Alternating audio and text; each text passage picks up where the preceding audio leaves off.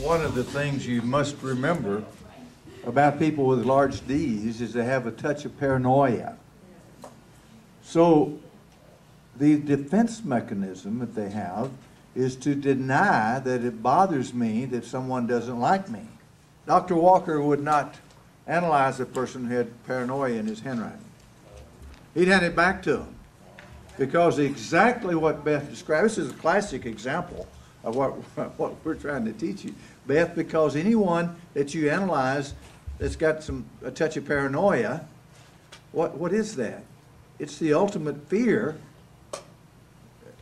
It is the fear of not being loved and not being accepted. So anything you say, whether real or imagined in their mind, will of course be your fault, not theirs. So you have to be on the side of error with caution with those people. And you don't have to have that big of a D for them to react the way Beth was talking about them reacting. It hurts you if someone criticizes you or if you think they're criticizing you. Now, there's two parts to that. So you don't have to criticize someone with a bigger D. They will imagine, especially if they have other loops that complement or accelerate that trait, which would be the large Y's. Now, can you imagine what you see? What I see when I look at that picture, I just start hurting for her. Because can you imagine that every time someone looks at her, why are you looking at me that way? What happens to a paranoid person? Their whole world is that someone's going to hurt them or do something bad to them or attack them or criticize them, whatever happens in their imagination. In order to defend that, what is their shield? Well, that is, they develop I don't care attitude, but what they will do is hurt you first. They will do something to hurt you sooner or later if you're in association with a person with a large touch of paranoia. That's the way they function. I do not ever want to date one again. Now the large top ones, thank you, Bart. This is paranoia. The other one he didn't draw is when he comes up and starts back down and doesn't. And I told a girl one time, I said, your husband, soon to be ex-husband, is paranoid, and he will hurt you. She said he already has. He came into my house and cut up all my undergarments. I mean, just sliced them all to pieces, you see. It's an aggressiveness that's incomplete.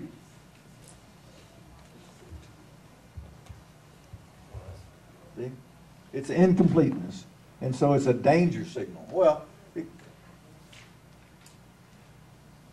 dangerous. Now, this is paranoia because it's bigger, which means it's enlarged, which means what? That they have a bigger amount of being sensitive to criticism or perceived criticism. If you're pretty normal, like most of us are, then we're sensitive. It doesn't disable us. We don't pull our sword and do battle every time somebody looks at us wrong, but we don't forget if they criticize us. 10 years later, you can remember when someone criticized you. It's a small thing. If it's flat top, it's dangerous. It's really severe. So we look at it in different degrees. And most of the degrees, as you learned, if it's retraced on the bottom of the Y's, then you're almost antisocial. You don't let anyone in. It's different from a loner stroke, which means that you don't even need people, and it doesn't bother you too much either way.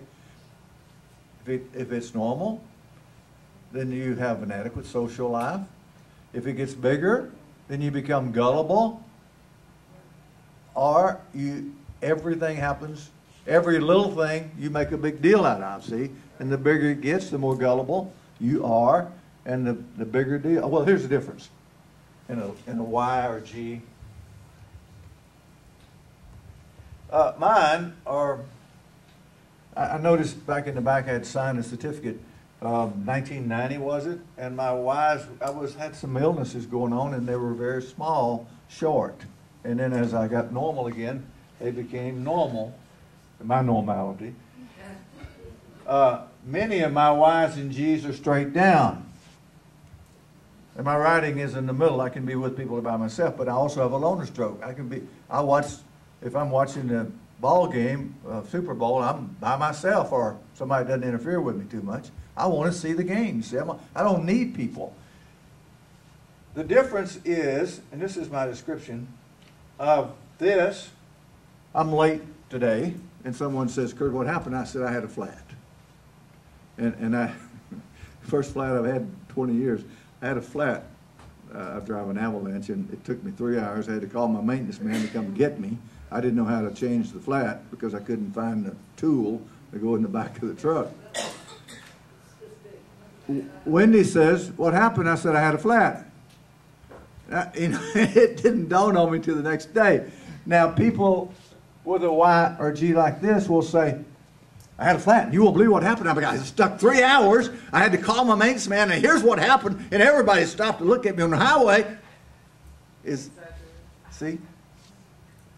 Every little deal is a big deal. And with my loner stroke, I said I had a flat. I didn't tell her I was on the road at 3 hours sitting there waiting on my maintenance man, that he went into the ditch, and we had to drag him out before he could help me because it had been raining for 3 days. He pulled over on the side. I didn't tell all that. I told her later. But see, it wasn't important for me to say anything except I had a flat.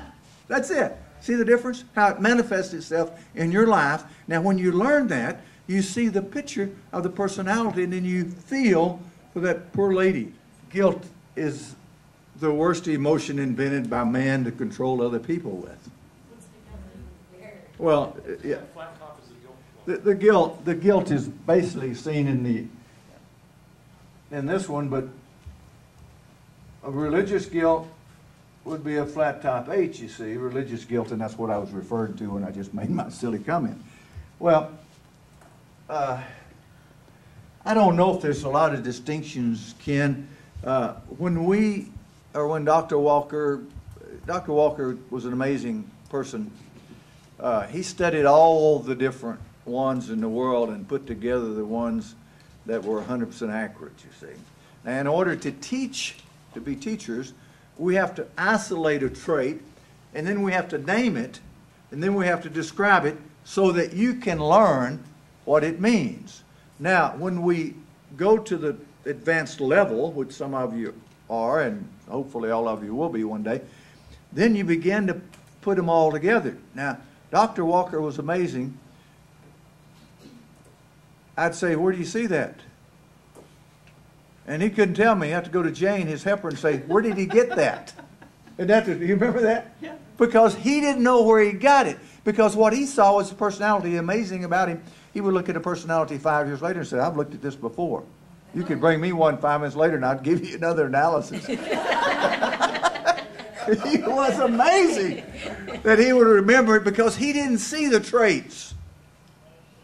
And that's the very first step. Just learn the traits so you can put them all together and see the personality, and then you can feel what they feel. You see, when Dr. Walker analyzed me, I grabbed the paper back because I knew I didn't write all that crap. Now, where did he see this from? You know, it's amazing.